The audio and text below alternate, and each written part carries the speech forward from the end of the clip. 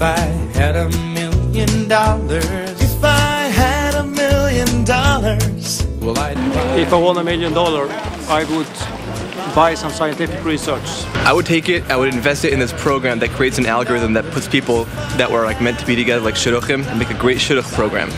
I would support all the yeshivas in Lakewood. I would hire the most chashuva sofer to write a Sefer Torah in honor of my mother and my father.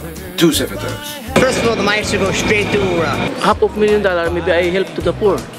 I spend it with my friends. I buy bagel nash. I pay my tuition bills. I'd pay back my law school loans, and I'd probably still be about $1 million left in debt. You can't even retire on $1 million.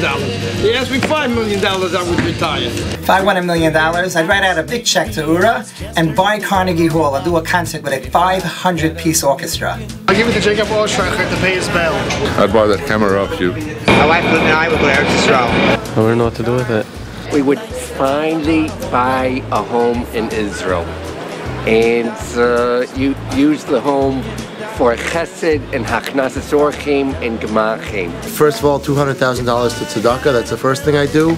Then I probably put away all the money for my children, for the chasanas, Mishem, for the diras. I go to Vegas, and that's it. I live in Torah all my life. If we now win $1 million, we have so much olam hazeh that I don't know if we will have so much confusion that I don't know if we will get olam haba. I would build myself this beautiful mansion house. I think I would buy a new cell phone. I would probably set myself up with gumballs.